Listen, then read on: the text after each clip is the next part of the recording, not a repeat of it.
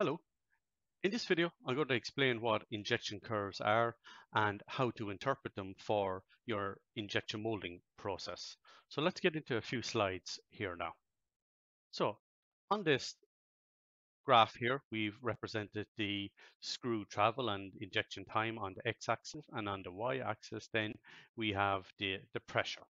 So we're going to consider this to be the pressure that we're reading from our molding machine, so the curve on our injection molding machine.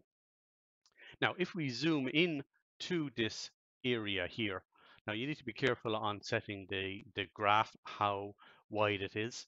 I would recommend trying to zoom in just on the injection phase or the injection area. So maybe that takes 1 second or so. I would set the x-axis here to a maximum of 1 second so that you're focusing in on that injection area as such. Okay, so just to point out some of the areas here of the curve.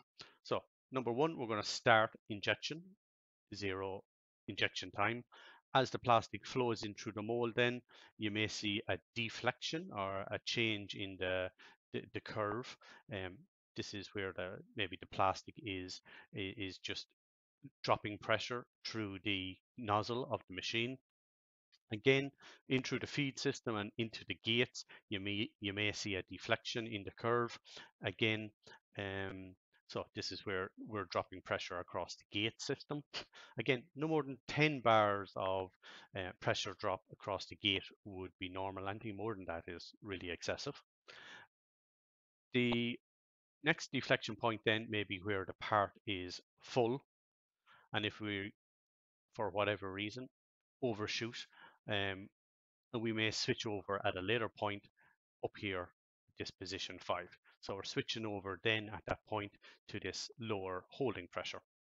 Now we need to be mindful that the overfilling the mold is never a good thing. We usually try to switch over at 95 or 98% full.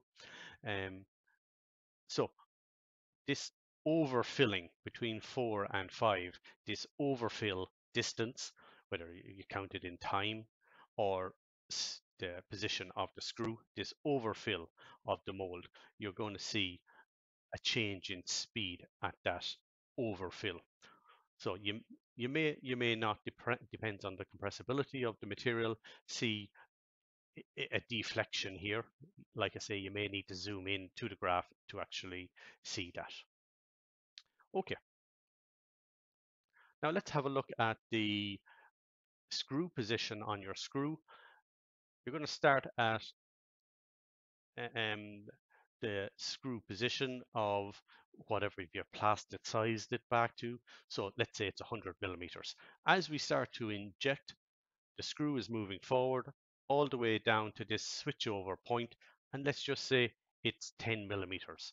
So you're going to see the curve for your screw position decreasing from the plasticizing. Like I say, maybe we set it at 100 and we're injecting it all the way down to our switchover where let's say we've set it at 10 millimeters. So you'll see that curve, straight line going down. And then once we switch over, you might get the screw bouncing back and the screw moving back to, let's say, 11 or 12 millimeters and then holding at that. So that's the position curve of your screw on the curve. And you probably see them overlaid, the pressure and the position of the screw. Next thing you need to look at then is the injection speed.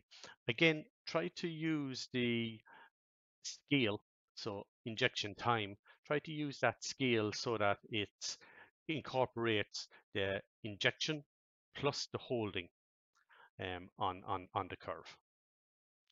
Okay, so the green line represents the speed. We set a speed here. Let's say it's 200 millimeters a second. We set a speed. Now, what the machine actually does, it just ramps up to that speed and then tries to, it may overshoot that speed. It'll reduce and try to find that set speed. So the machine response is a little bit lagging and depends again if it's an electric machine or a hydraulic machine. But you generally get the machine bouncing here and trying to stay at that set speed. Um, okay, oh, by the way, if you find this content of use and get some value from it, would you mind hitting that like and subscribe button? Also the bell icon there, and I'll update you when I upload new content like this. So now we're looking at the injection speed and how the machine follows our set speed. Now, once the part is full, so we said this position 4 was the position the mold was 100 or 98% full, uh, and we said this is the position where the mold was full of plastic. Now, what we're going to see, or we may see, is the speed begin to reduce as the mold fills, more resistance. The speed at which the plastic enters the cavity will reduce. So again, if you zoom in on that area, kind of really take a close look in at that area, you may see as the part is full or almost full, you'll see a reduction in the speed of the curve, the actual injection screw moving forward. You may see that speed reduce. So I'd watch out for that, particularly when you're coming close to where the mold, you think the mold is almost full.